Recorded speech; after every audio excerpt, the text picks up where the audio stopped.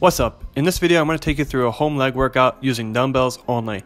And if you have neighbors, don't worry, there are no plyometric or weight to floor exercises, so you can do this workout any time of the day without disturbing your neighbors or anyone else in your home. Alright, let's take a look at the workout on the screen now. Once we are warmed up, our first exercise is going to be some single leg work and then a big compound movement. Now, if we're going to be doing a compound movement, we'd always want to do that first because it's the most taxing. But since we don't have a lot of weight, we're going to pre-exhaust the legs before we hit that compound movement. That light weight is going to feel heavy. As far as the order, train the group of muscles that you want to build up the most first. So I started with quads to hamstrings to calves, but you could do hamstrings, quad, or calves. Work on what you think is lagging first because you will have the most energy at the beginning of your workout. Before I start legs, I like to do some kind of cardio warm-up. It's pretty nice outside, so I just did a brisk walk for half a mile. Let's get into the workout. The first exercise I did is the Bulgarian split squat. You do need a chair or something to put your foot on. If you don't have a chair, you could do reverse lunges, but I prefer these much more. They're brutal even without weights. Don't be afraid to have a little bit of width in between your feet. You want to be stable, and if your feet are so close together, you're going to be working on your balance instead of breaking down your muscle. You can also change the angle between your torso and spine to work more on the quad or glute. I have my chest closer to my knees to emphasize the quads. But if you sit back with your back perpendicular to the floor, you will feel it more in your glutes. Another way to make it harder is by adding partial reps. This is going to increase the time under tension for your legs, which is great when you're working with lighter weights. Next, we are doing a dumbbell goblet squat. I'm holding it horizontally instead of vertical.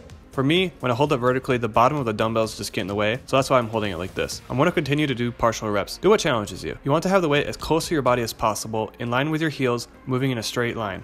You can see the weights on my dumbbells prevent me from bringing the weight as close as I could with a bar, which would be perfectly in line with my heels, but that's okay. I'm still moving in a straight line, my back looks good, and the movement feels great. On to hamstrings. The first exercise targeting your hamstrings is going to be the Romanian deadlift. These can be confusing because the movement is very similar to the stiff leg deadlift. My tips though would be 1. The stiff leg deadlifts will never start at the top. The Romanian deadlift can be either, but let's start at the top. Slowly lower the dumbbells down by moving your hips behind you while you're keeping your shins straight and knees slightly bent. Once you feel the maximum amount of stretch in your hamstrings, explode up with your hips and squeeze with your glutes. The Romanian deadlift is an eccentric hamstring focused movement, so you'll feel like your hamstrings want to bounce up towards the bottom. This is something you won't feel with the deadlift or stiff leg deadlift. Fourth is a dumbbell sumo deadlift. We're going to switch arms, so you can either switch halfway or every other set. Place your feet wide apart, toes angled, and drive up through your heels. To make this movement harder, do some partial reps. When I'm doing these, even at the bottom of the movement where the muscles on the inside of my legs would be more relaxed, I'm trying to tighten them to resist the upward motion. Little tweaks like this make it possible to rely on lighter weights. Just because you're at home doesn't mean you can't train calves.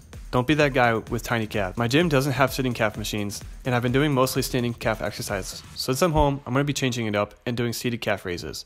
I just loaded the dumbbells in my lap. Did the same thing I did with sumo squats. I focus on squeezing the calves from the bottom of the movement all the way to the top where I paused. Again, little tweaks like this make movements with lighter weights much more difficult. It's not much, but I got the job done. To be honest, this leg workout with no more than 20 kilogram dumbbells exceeded my expectations. This was my first home leg workout probably since high school.